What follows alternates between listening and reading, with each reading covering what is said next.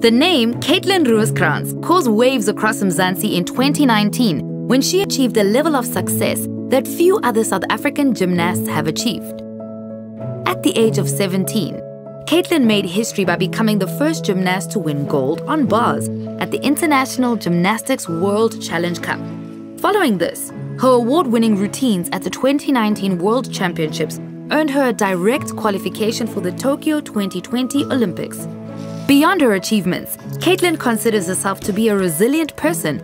I really love gymnastics. It's been a long journey getting to where I am today. It's been over 12 years that I've been in the sport.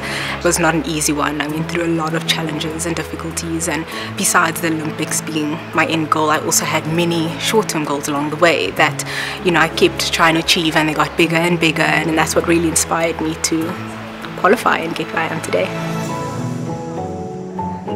When you think of a gymnast, you probably think physical exercise, intense training, and long hours of practice. You're absolutely right, which is why Caitlin prioritizes her downtime and spends it watching medical, forensic, and crime shows. When asked why gymnastics, she replied, "I'm creating the life that I've always wanted."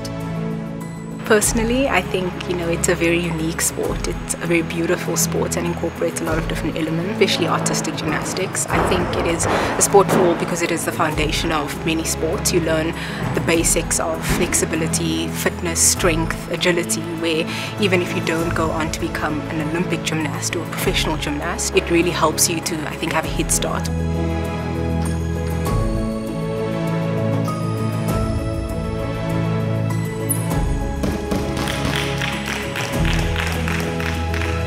Gymnastics is for everyone. Get involved, get moving, and activate your potential. Visit gymnasticssa.co.za and follow us on social media.